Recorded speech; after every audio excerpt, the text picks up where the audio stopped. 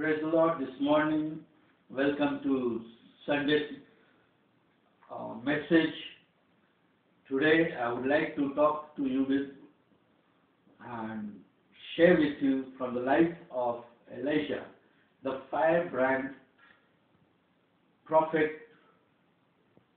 who was full of fire in his life, and God did not let a single word fall which he spoke. God fulfilled everything that he said. Yet, in his life there was a time when he was discouraged.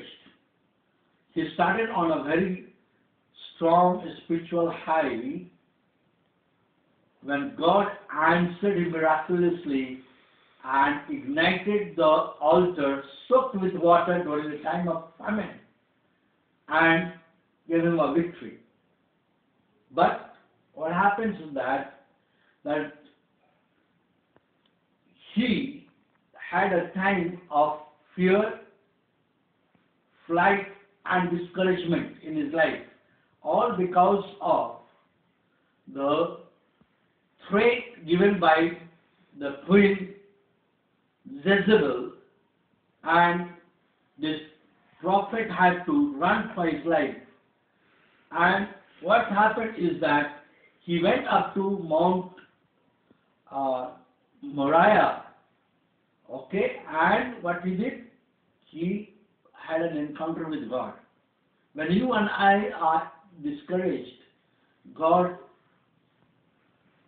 gives us comfort and he touches us. Today I would like to talk to you on the touch of God.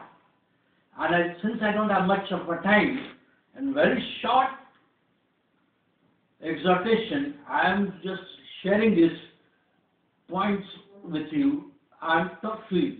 Here in verse 1 and 2 we see that, verse 2, so Jezebel sent messenger to Elijah to say, may the gods deal with me, be it ever so severely, if by this time tomorrow I do not make your life like that of one of them. Actually, on Mount Carmel, what he had done, he had won a victory and killed 450 prophets. In fact, 800 prophets of false gods of Baal and Asherah. And it killed them by sword. This man called Elijah, God had answered with fire. And now, instead of him being patted on the back, instead of him being appreciated for the rain that came after the drought of 3.5 years, what happens is that the queen Jezebel, the wicked queen, sends this message to him. And therefore, he runs for his life. He runs and he comes under a broom tree and sits down. Tired, exhausted, hungry, totally drained out, and he says to God, God, it's enough of serving you. If this is what I get for serving you, God, I do not want to be part of it. Please, Lord, take my life. Take my life, God. In reality, if he really wanted to die, why did he run away from Samaria to Judah, then to Beersheba? Why he ran? And he said, God, take my life. And then goes up to sleep, tired. And then comes God, sends one of his angels, the angel of the Lord. He comes there and does something. Let's read verse 5. What does it say? In verse 5, let me read it from verse 4 actually. While he himself went a day's journey into the desert, he came to the broom tree, sat down under it, and prayed that he might die. I have had enough, Lord, he said. Take my life, I am no better than my ancestors. So here he's praying to God, take my life, Lord. I'm no better than other prophets, my ancestors. And then he lay down under the tree and fell asleep. All at once an angel touched him and said, get up and eat. We see that he was tired of living for God. He was tired of being around wicked people, around the evil people of his time. And what happened? He slept under this broom tree thinking, next I'll get up in the heaven and meet God. Reality. That's what he thought. But the reality of life is different. God also has a humor. And then God sends an angel who wakes him up. And I would call, first of all, this touch. An angel touched him and said, get up and eat. This is a gracious touch.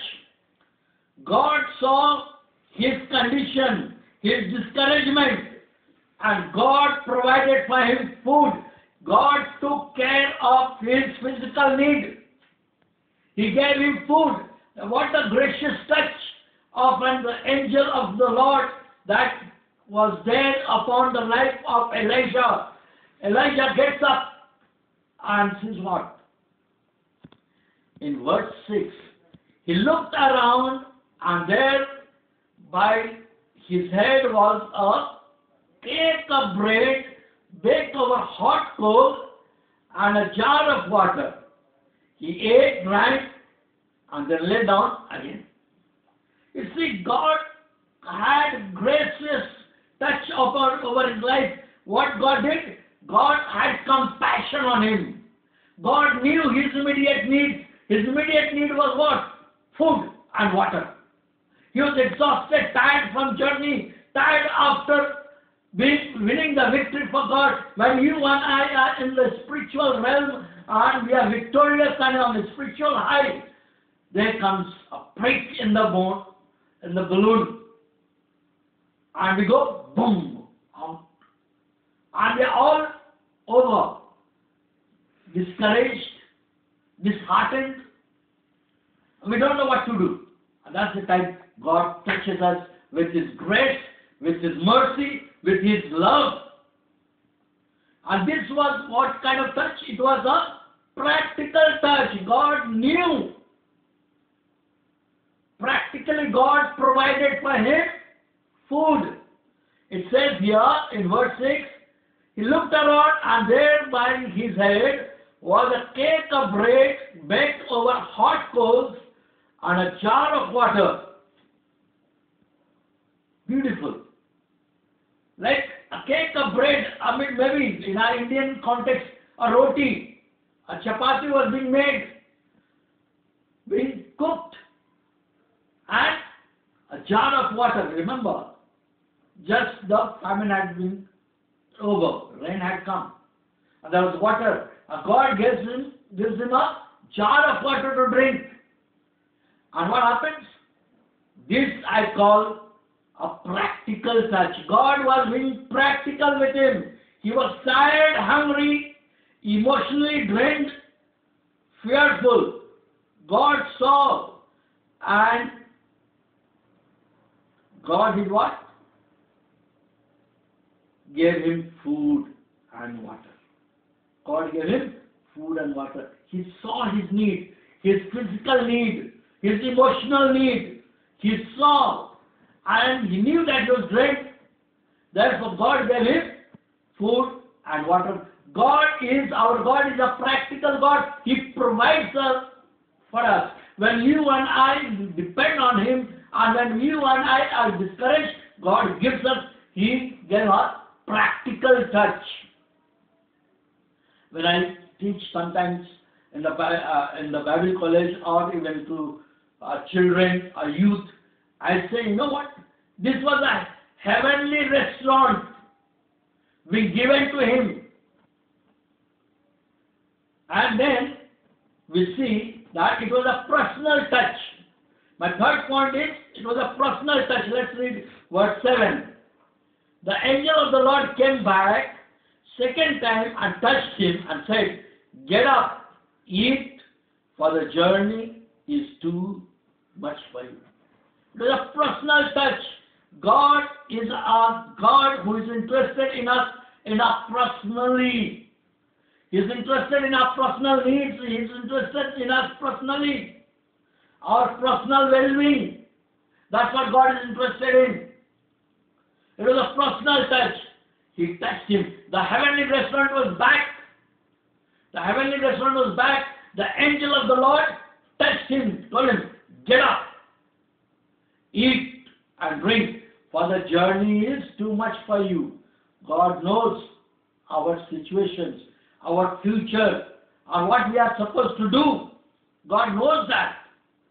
And therefore, God understands our personal well-being. He is really interested in it.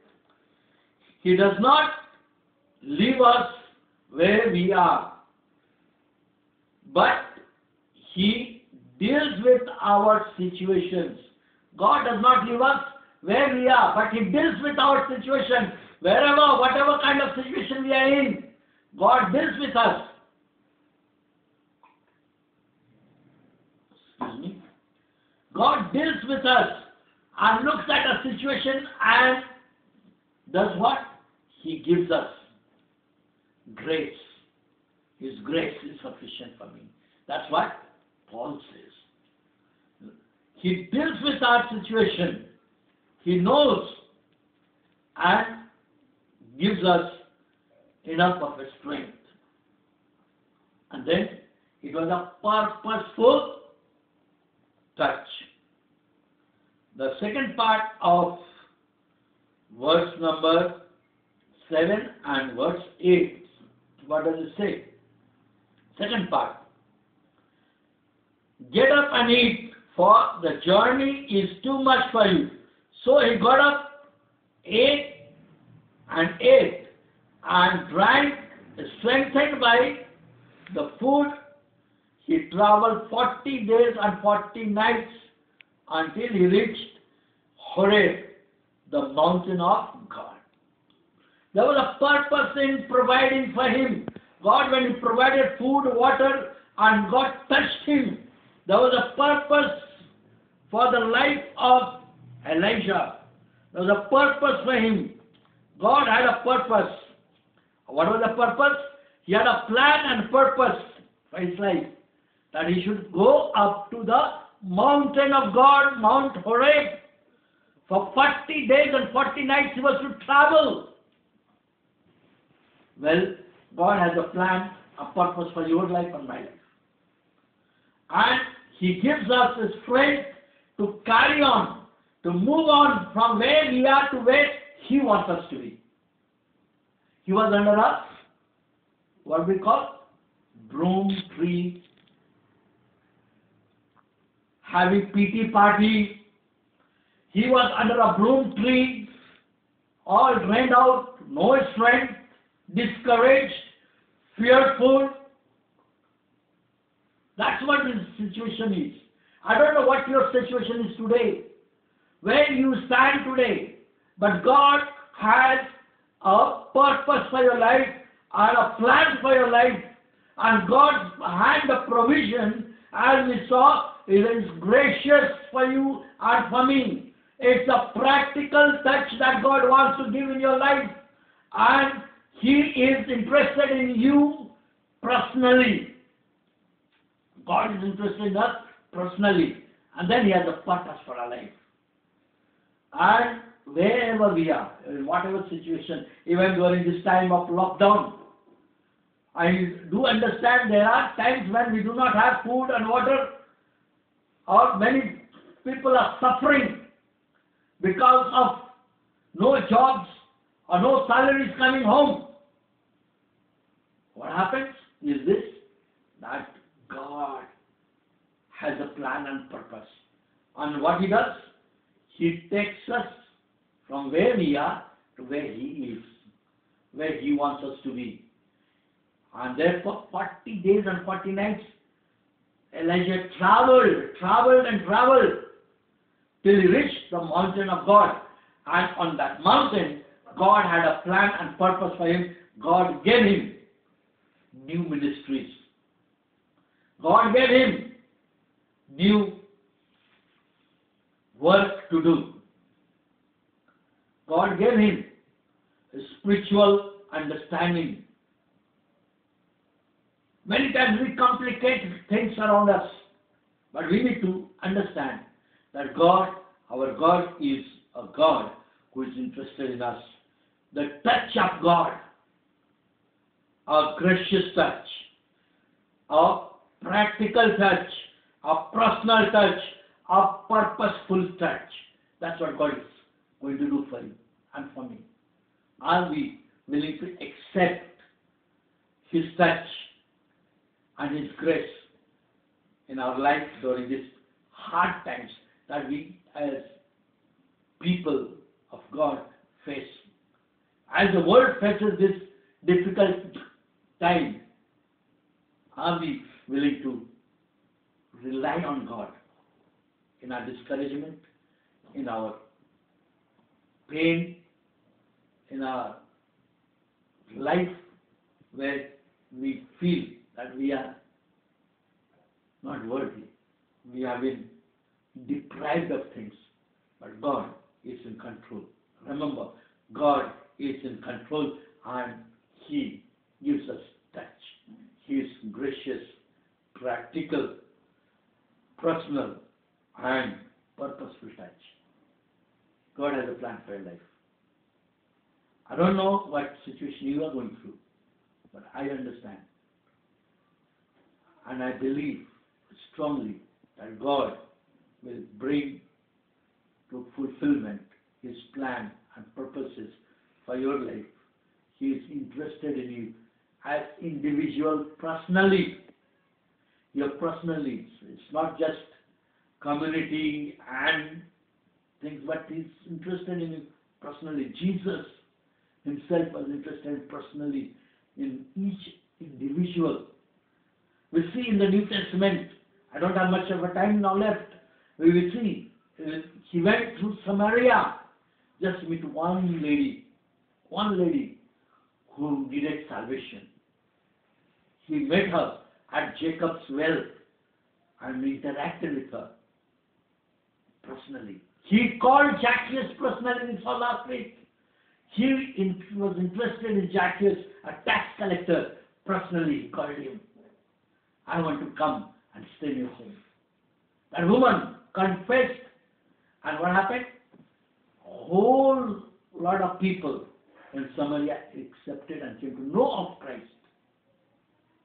The greatest is there is discourse with this woman, like Jesus says, God is looking for people who would worship Him in truth,